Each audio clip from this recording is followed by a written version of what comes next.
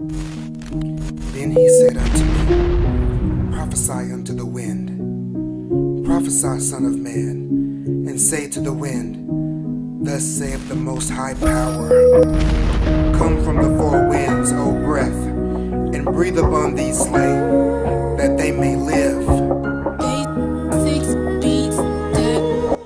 All praises to Ahyals, Bahashim Yeshaya, Warawak.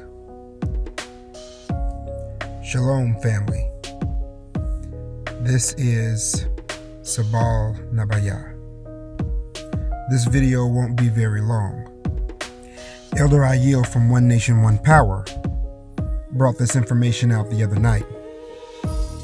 And because it is so pertinent as it pertains to prophecy, I had to do a video on it. So thank you, Elder Ahyals, for allowing the Holy Spirit to use you in bringing forth this information. Guys, we are going to show you the book of more prophesied in the Bible. And if you don't already know, we're talking about the Book of Mormon, but we ain't calling it that. It is not their book, it's our book, and we taking it back. This doesn't have anything to do with the Church of Latter-day Saints or whatever they call themselves. Alright guys, let's jump right into it. We're going to start in Isaiah chapter 28 verse 9 and 10, just like always. It reads, Whom shall he teach knowledge, and whom shall he make to understand doctrine? Them that are weaned from the milk and drawn from the breast. For precept must be upon precept, precept upon precept, line upon line, line upon line, here a little and there a little. Now we're going to go to Psalms chapter 119. We're going to read verse 4, 5, and 6. Thou hast commanded us to keep thy precepts diligently. Oh, that my ways were directed to keep thy statutes. Then shall I not be ashamed when I have respect unto all thy commandments. Now drop down to verse 40. Behold, I have longed after thy precepts. Quicken me in thy righteousness. If you guys remember, we went into the word quicken during the last video that we did. Drop down to verse 48. My hands also will I lift up unto thy commandments, which I have loved, and I will meditate in thy statutes. Now drop down to verse 55 and 56. I have remembered thy name, O Ahyals, in the night, and have kept thy law. This I had because I kept thy precepts. Now drop down to verse 104. Through thy precepts I get understanding. Therefore I hate every false way. Now drop down to verse 125 and 126. I am thy servant. Give me understanding, that I may know thy testimonies. It is time for thee, Most High, to work, for they have made void thy law. How many of y'all know that right now the wicked have worked to try and erase the laws of the Most High? Now read verse 127 and 128. Therefore I love thy commandments above gold, yea, above fine gold. Therefore I esteem all precepts concerning all things to be right, and I hate every false way. This world tries to teach you to chase money, but we can't do that. We have to reverence these precepts above that money and hate every false way. I don't care how much you think it blesses you and your family while you're doing anything you can to chase that money. Don't compromise on this word. Alright guys, so how many of you know and understand that the scriptures are manifold? That means that the scriptures are oftentimes saying multiple things at once. And you won't always get all of the understanding the first time you read it. But through precepting, eventually, the Holy Spirit will reveal more truth to you. I love the way the Holy Spirit works. It's amazing that Elder Ahyals would reveal this information right outside of Ezekiel 37, picking up right at the end of where my last video left off. Let's go to Ezekiel 37 and we're going to read verse 15 and 16. The word of the Most High came again unto me, saying, Moreover, thou son of man, take thee one stick. Oh, hold on one second. My light just went off. I don't want to be reading in the dark. Okay, I got the light back on again. Let's see. Let's start at verse 16. Moreover, thou son of man, take thee one stick and write upon it for Judah and for the children of Israel, his companions.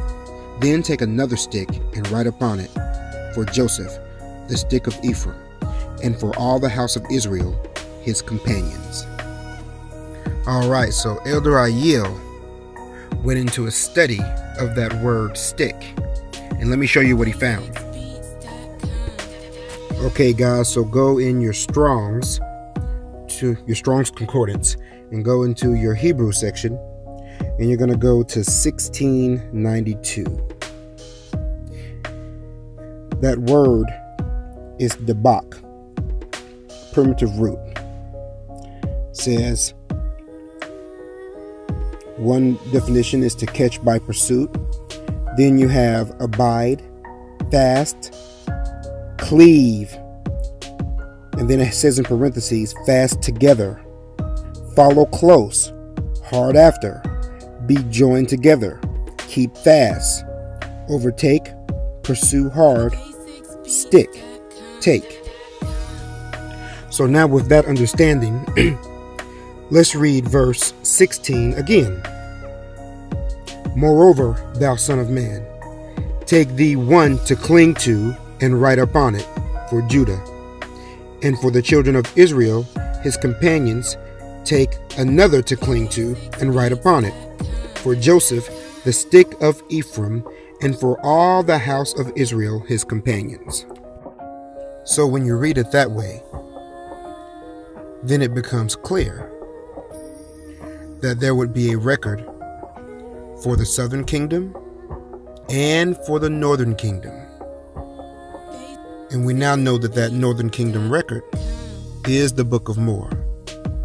But we're not going to stop there. There's more. Let me show you what we get, even when we look up the word stick in the English dictionary. It says to furnish, and then there's parentheses, a plant, a vine, etc. Then the parentheses close, and it says with a stick or sticks in order to prop or support. Another definition is to fasten or attach, to adhere. Now we're talking about the English. Let's look at another definition in the English. It says to hold, cleave, or cling. Are you guys seeing where I'm going with this? They chose to put the word stick in there. And to me, that sounds a little bit misleading for the translators to do that. However, with enough education, with enough understanding and study of the word, you could still derive the true meaning, the Hebrew meaning of that word, by reading stick. So it's not a mistranslation as much as it is just a slick way of writing something. Now guys, we aren't going to stop there, because there's more to bring out about this.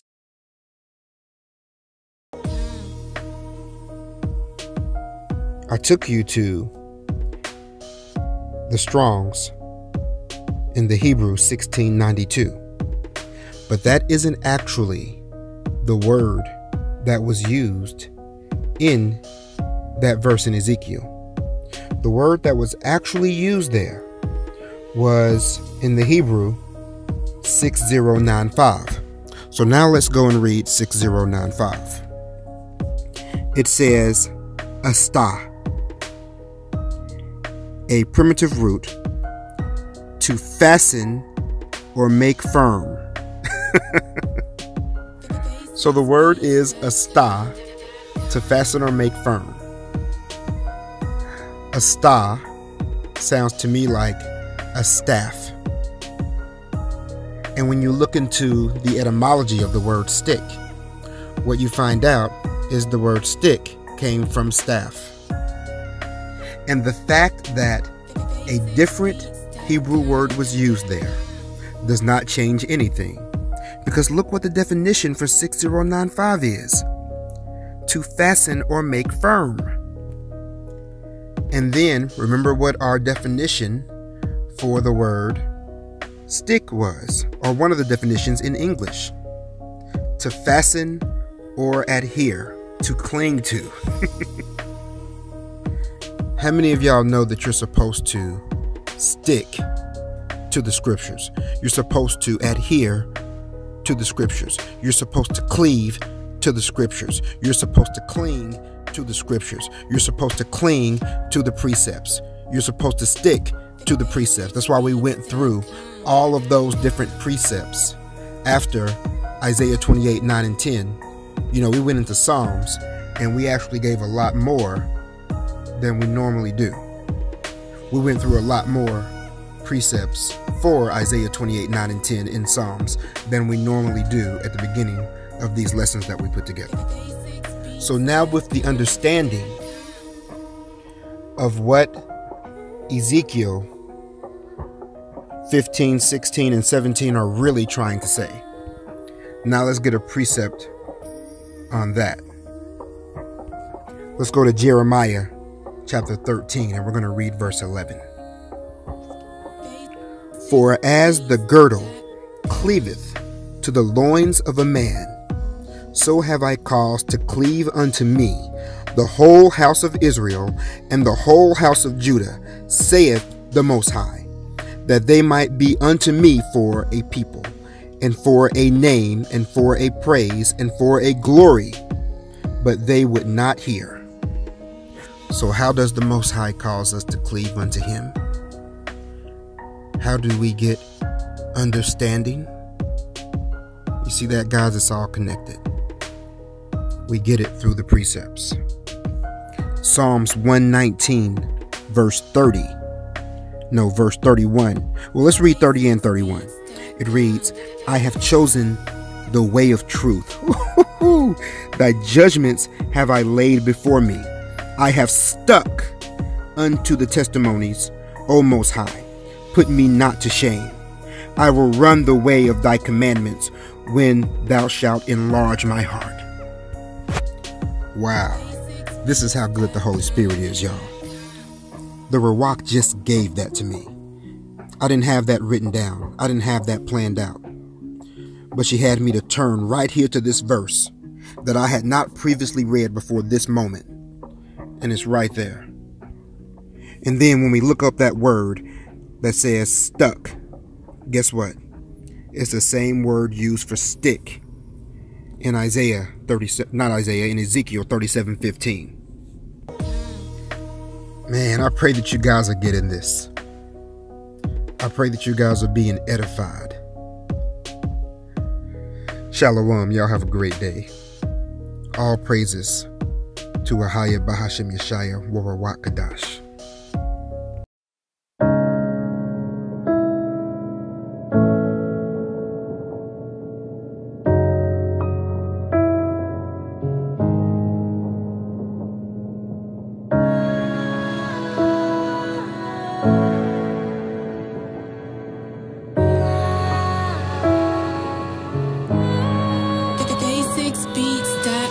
It was you and me from the jump.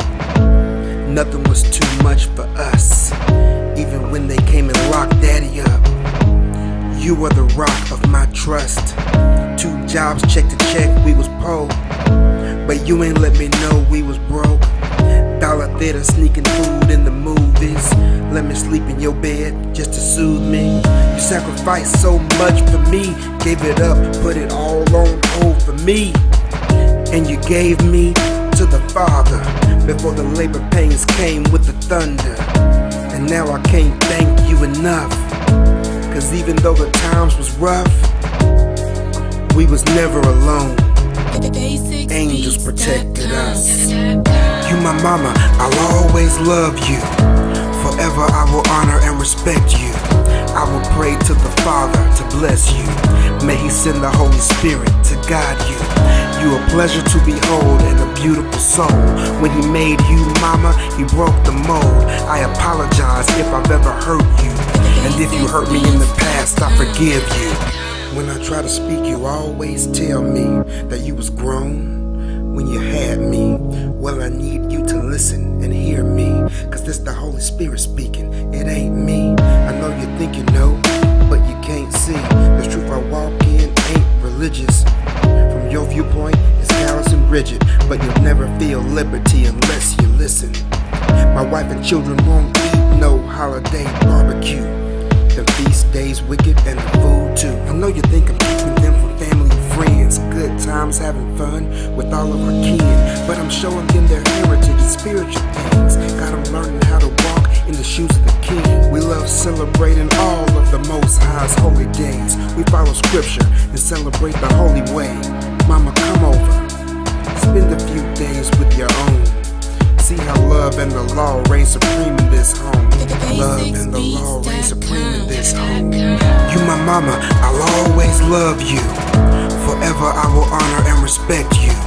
I will pray to the Father to bless you. May He send the Holy Spirit to guide you. You a pleasure to behold and a beautiful soul. When He made you, mama, He broke the mold. I apologize if I've ever hurt you, and if you hurt me in the past, I forgive you. You are the reason I reverence these scriptures. You were the one who gave me to the Most High while I was still in your womb, and I thank you, mama. I hope one day soon that you will sit down and listen to what I have been trying to share with you. I love you, mama. Veysigz.com. Grandmother, I want you to come on over, study the scriptures with us. There is so much beauty, there is so much love. I want you to come on over, study the scriptures with us.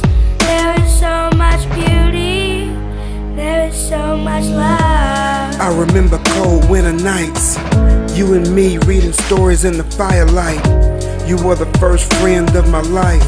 When daddy made you cry, it made me wanna fight. I don't wanna picture life with no mama. The very thought makes me wanna cry. I love you, Ma. You my mama, I'll always love you. Forever I will honor and respect you. I will pray to the Father to bless you. May He send the Holy Spirit to guide you. You a pleasure to behold and a beautiful soul. When He made you, mama, He broke the mold. I apologize if I've ever hurt you, and if you hurt me in the past, I forgive you.